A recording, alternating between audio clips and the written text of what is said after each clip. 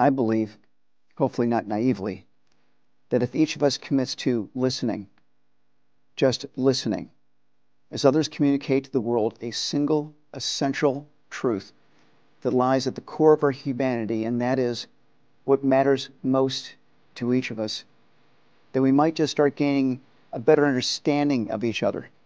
And that understanding, I suspect, will conclude that we're really not so very different from each other. And with some luck, we might also start, in a small but hopefully meaningful way, a much-needed national healing process.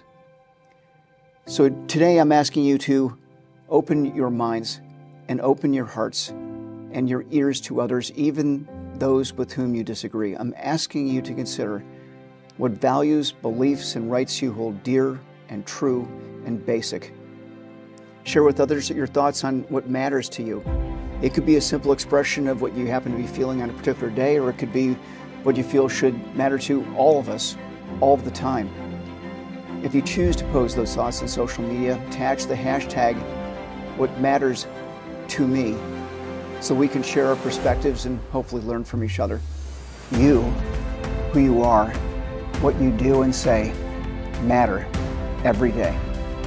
I'm Tony Asher. I'm the current president of the American Association of Neurological Surgeons, and I'm a proud member of our medical community.